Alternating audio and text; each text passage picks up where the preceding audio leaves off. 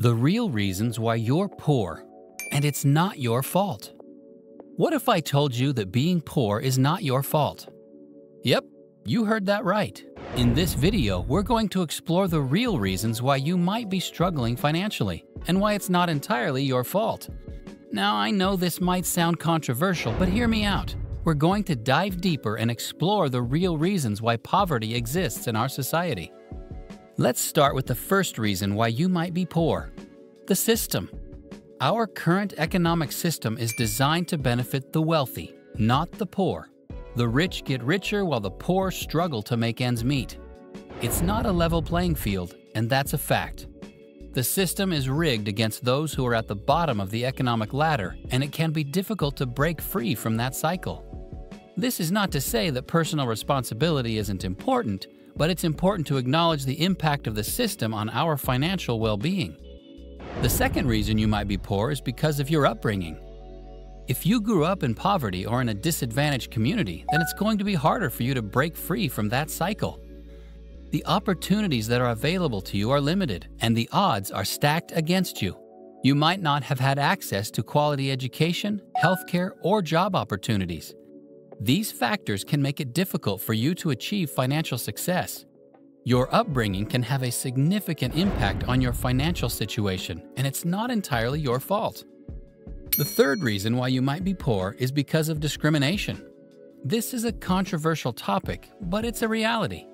If you belong to a marginalized community, or if you're a person of color, then you're more likely to face discrimination in the workplace or in society in general. This can make it harder for you to achieve financial success. You might be paid less than your counterparts, or you might be passed over for job opportunities because of your race, gender, or sexual orientation. Discrimination can have a significant impact on your financial situation, and it's not your fault. The fourth reason why you might be poor is because of the debt trap. Many people are struggling financially because they're trapped in a cycle of debt. They're constantly trying to pay off loans, credit card bills, or medical expenses. This can be a never-ending cycle that's hard to break free from. Debt can accumulate quickly, and it can be difficult to pay off.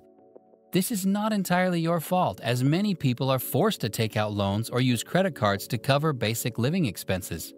The debt trap can have a significant impact on your financial situation, and it's not entirely your fault. The fifth reason why you might be poor is because of the lack of access to resources.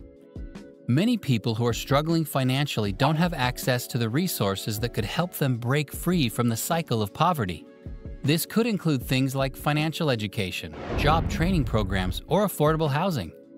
Without access to these resources, it can be difficult to achieve financial success.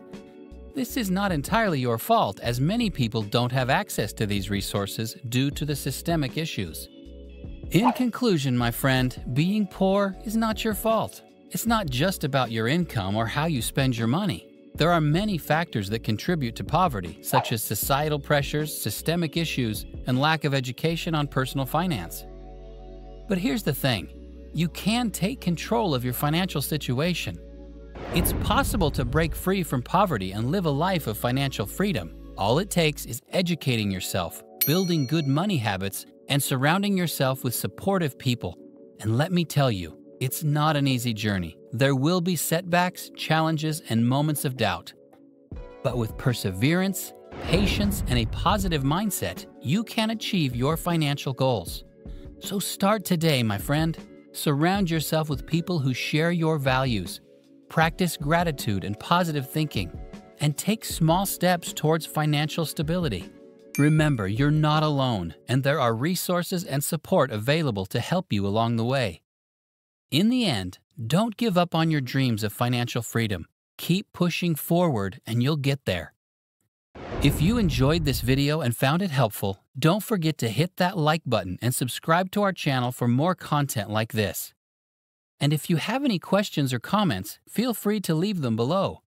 Thank you so much for watching, and we'll see you in the next video.